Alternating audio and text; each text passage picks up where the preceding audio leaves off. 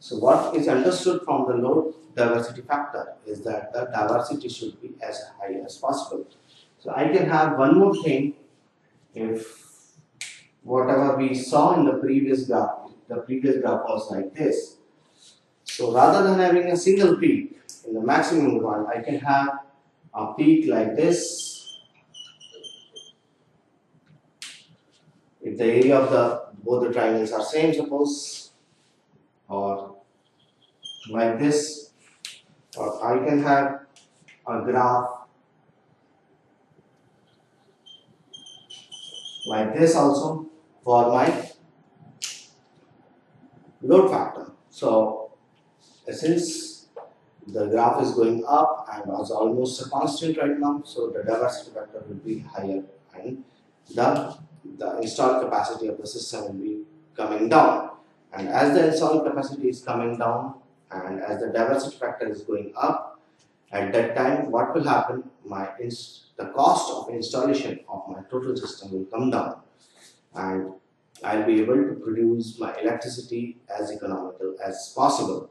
And if I'm able to increase the diversity factor, if I'm able to increase the plant capacity factor at that time, the energy which is coming out of the generator or which is coming out of the synchronous alternator will be of a very low cost, and that if it is of low cost, it will be economical for the consumer to use it. So the diversity factor and the plant capacity factor should be as high as possible. So now coming to the plant capacity factor. What exactly is the plant capacity factor?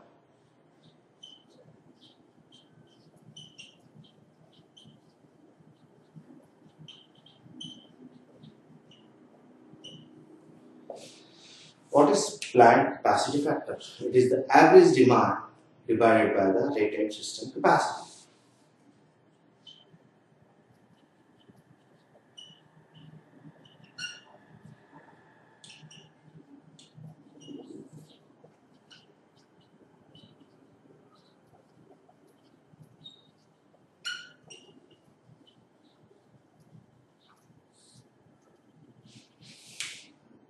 So plant capacity factor should be as high as possible. We can see that if the average demand is high,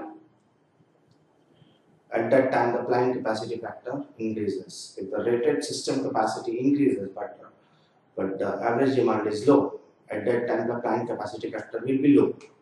So I'm not using the full capacity of my plant.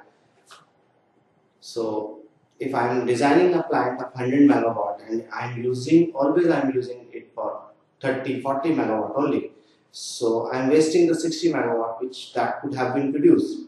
But since it is not required to produce 60 megawatt, so I have wasted that 60 megawatt and the plant capacity factor at that time will be lesser. And since the plant capacity factor will be lesser, and one more thing will be there, that the system which is right now working on 30-40 megawatts will be producing electricity of higher cost, and that would be actually leveled to the end customer. So I should be having as high as possible the plant capacity factor can be. So one more thing which is called a plant utilization factor.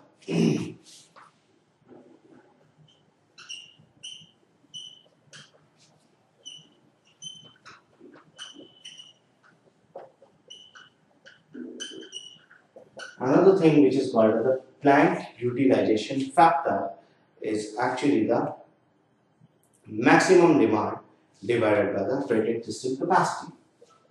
It's called the ratio of maximum demand to the rated system capacity.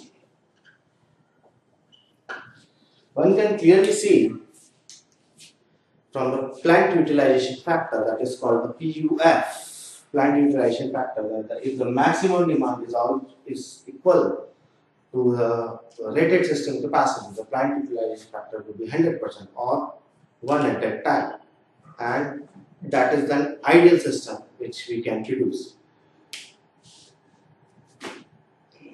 So for that, I should be having a load curve somewhat like this.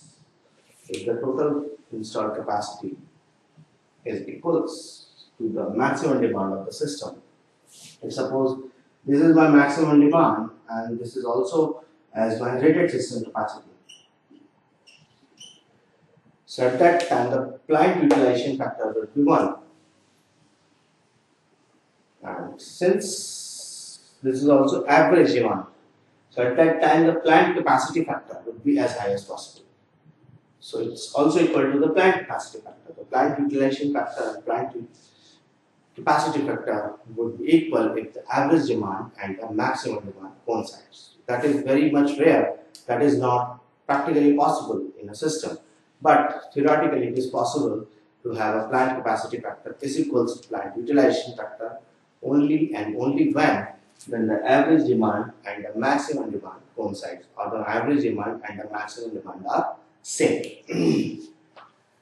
So these two formulas are very much important regarding objective type of questions. One is called the plant capacity factor, which is equals to the average demand to the rated system capacity. Another is called the plant utilization factor, which is equals to the maximum demand divided by the total system capacity or the rated system capacity. So these two should be as high as possible. So plant capacity factor and plant utilization factor should be as high as possible. One more thing which counts here is called the loss factor.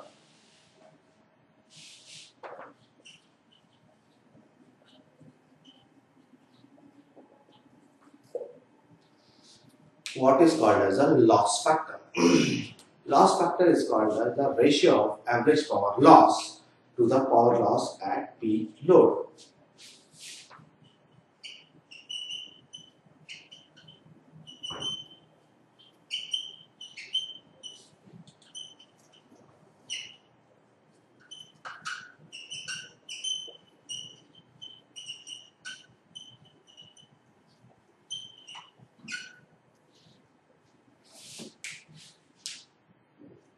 So normally we are having losses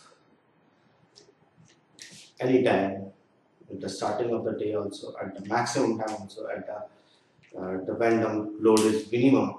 Every time we are having losses, as we have seen in the case of transformer, that in the distribution transformers we have losses, iron losses all the time. So copper losses increase or decrease according to the load, but we have 24 hours losses. So the loss factor also increases or decreases according to the load. So we have average power loss, which is actually the loss which is in the average form, and the power loss at the peak load. So if the peak load power loss increases, the loss factor decreases, and if the average power loss is increasing, the loss factor also increases, and which is not desirable. Loss factor should be as low as possible. So the power loss as peak load should increase rather than the average power loss. So this is almost all the formulas for the load characteristics, and we have discussed almost all the load characteristics.